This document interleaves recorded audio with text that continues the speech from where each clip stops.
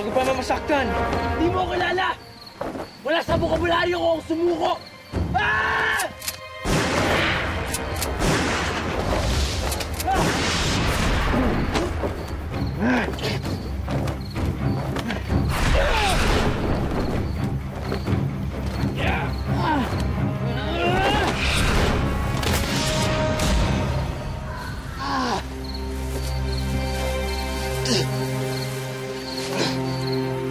Wala ka talagang respeto para sa mga buhay ng mga nilalang dito. Wala kang puso, Mateo! Tignan mo nga naman. May hugot ang halimaw. Huli mo na yan. Ang paninira ng gubat, ang pagpatay ng mga hayop na nakatira dito.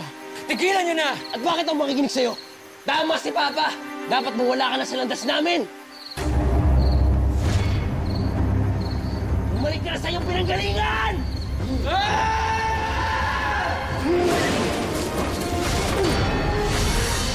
Mahal! Saan ka ba nanggaling? Kumuha lang ako ng mga prutas dyan sa gubat. Ikaw naman, this oras ng gabi, pupunta ka doon. Naku, huwag naman sana kumapana to, Oryang, ha? Parinig nga kay baby. Lalabas na daw siya. Ikaw talaga. Pero alam mo, napakaswerte ko. Kasi nagkaroon ako ng napakabait na asawa. Oryang, sa totoo lang ako talaga ang swerte. Mahal na mahal kita, Oryang. Anong klaseng asawa ka? 5 taon kayong kasal. Pero ano? Sa barong-barong pa rin nakatira ang anak ko. Nagpipento siyang sagot gulaman sa daan para tuluin ka. Anong klaseng buhay yan? Kaya siguro hindi ko yung magkaanak dahil hirap ang katawan niya. That's why I'm taking her back. Papa. Huwag mong pong tawaging papa. Hindi kita ang anak. Kinuha mo ang anak ko sa akin even without my permission. Pagkatapos tinanan mo pa! Papatunayan ko sa'yo, karapat-dapat ako sa pagmamahal ng anak mo.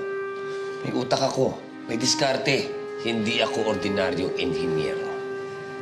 Puro kang salita. You can't even be a decent husband. You can't even give her a child. Mahal ko si Melissa. Hindi ako papayag na kunin mo siya sa akin. Didiskartehan ko yung proyekto mo sa Southern Luzon. Sisiguraduhin ko mawala ang problema mo doon. Tatanggalin ko ang balakid para magawa mo ang plano mo doon. Matagal na rin tayong magkakapit-bahay.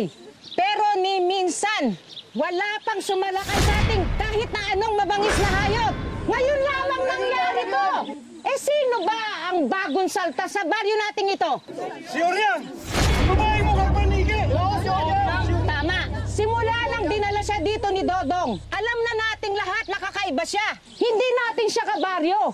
Hindi nga siya nakikihalubilo sa atin, di ba? Hindi natin siya kaure at lalong hindi natin siya kaibigan. Tama! Mga panike ang kaibigan niya. Tama! Kaya sa nangyaring ito ngayon, tama ang hinala ko. Siya ay isang aswang! Kaya dapat, protektahan natin ang ating mga pamilya. Baka sa susunod, hindi lang mga alaga nating hayop ang puksain niya. Pati mga anak natin ay saktan niya. Kumilos na tayo mga kasama. Puksain natin ang babaeng salot. Si Oryang ang aswang. Patay si Oryang!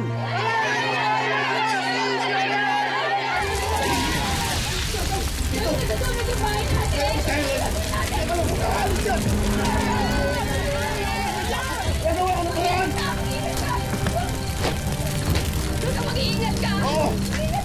Dodong! Oryang! Oryang, sige na! Umalis ka na! Itagas mo ang anak natin! Hindi niyo naman iiwan! Sige na, Oryang!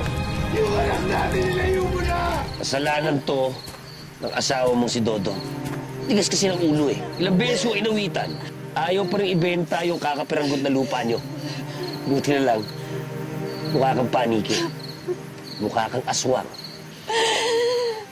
Mukhang paniki. Mukhang aswang. Wala kang konsensya, Sir Sandro. Ginamit mo ang itsura ko para mapaniwala ang taong bayan na aswang ako. Sa akin mo sinisilat ang kabuktutan mo. Pero ikaw ang pumatay ng lahat ng mga hayop dito. Para ano? Para makuha lang lahat ng lupain. Napakasama mo, Sir Sandro! Walang iya ka, Sir Sandro! Napakasama mo! Ang sama mo talaga!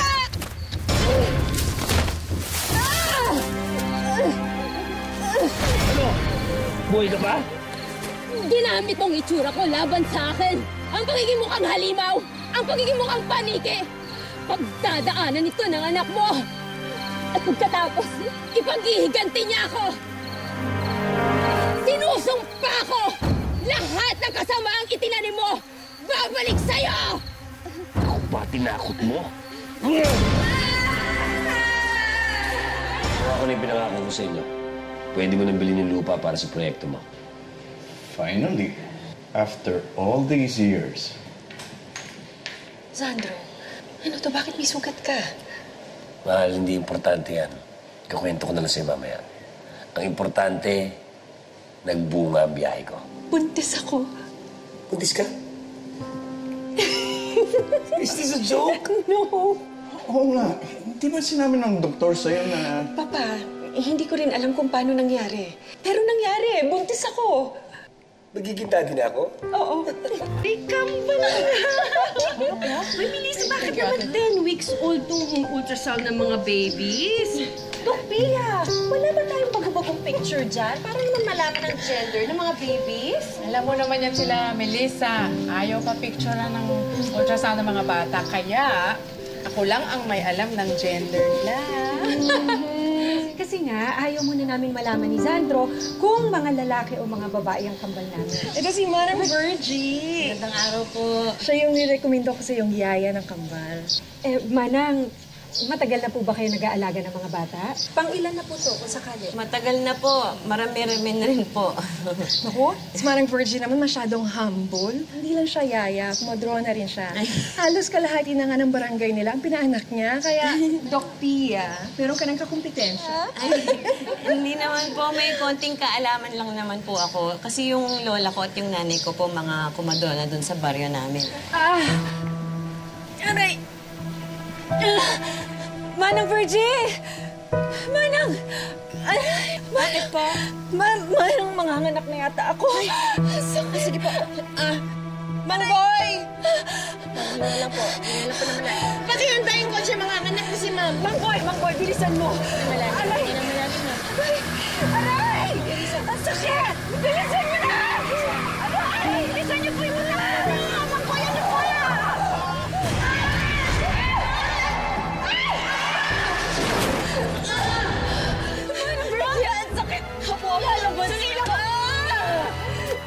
Aray ko!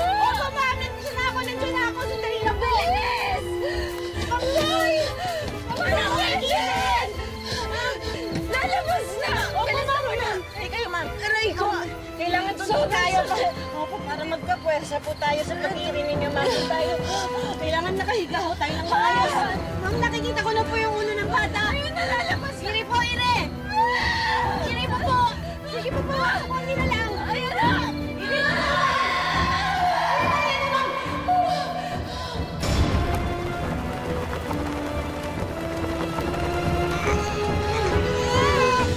Ma'am, lalaki po! Lalabas na yung isa. Sige, ma'am. Iri po. Yan yung ulo. Yan na.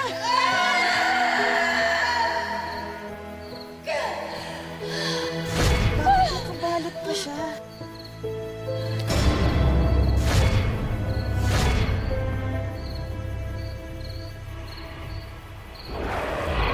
Hindi ko. Wala akong makita.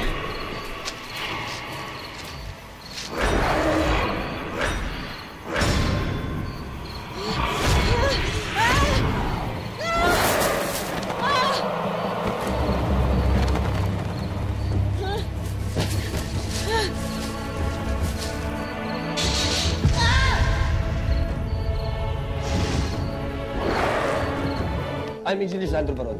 Nakatanggap ako ng tawag eh. Na-aksidente raw yung mag-iina ko at dito raw din nila. Engineer, ako yung doktor na tumingin sa kanila. Wala ho kayong dapat ipag-alala. Nasa recovery room na sila. Salamat sa Diyos. Stable ang asawa at anak niyo. Nasaan ba ang mag-iina ko? Engineer, isa lang may bata na nakuha namin. Anong isa? Ikaw ba lang pinagbubuntis ang asawa ko? Nasaan ang isa pang anak ko? Yan. Ay, naku.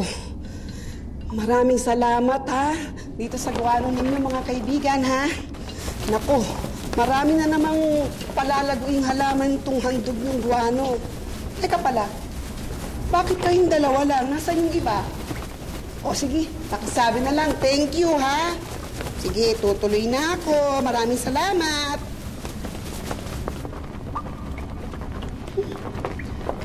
Andyan lang pala kayo eh. Ba't ba kayo nagkakagulo dyan?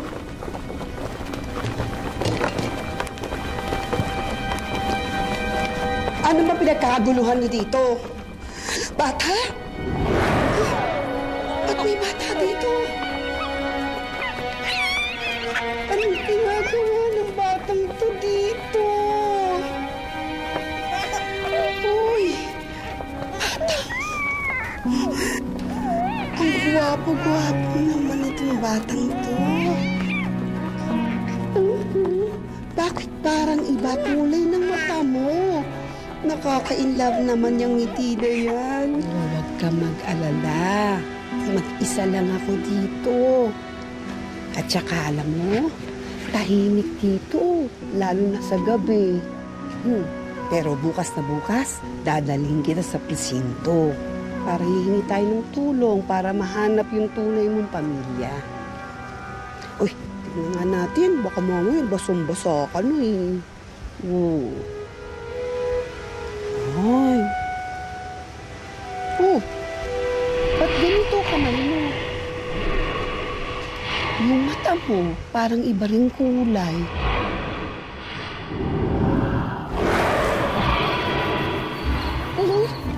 Uy! Anong nangyayari?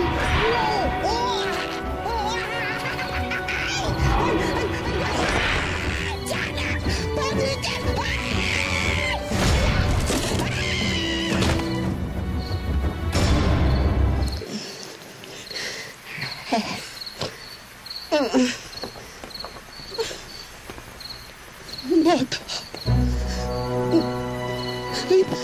Hindi na panikiyan eh. Diyos ko po.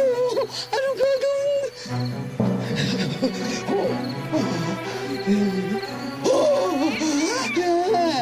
Panikiyan. Ano bang kababalagan ito? Ano? Ayoko. Ba't umiiyak? Nagugutom ka ba? Ano pa ba kaya? May gatas ba ako dito? Tulungan niyo ako.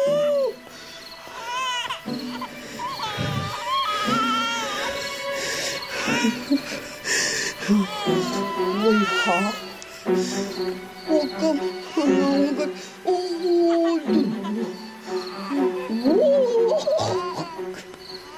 Uy, gutom na.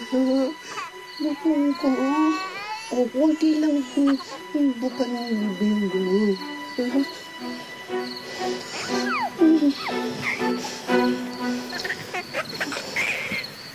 Habang tinitingnan kita, nakita ko may natatago kang kakitan, katulad ng mga kaibigang kumpanya.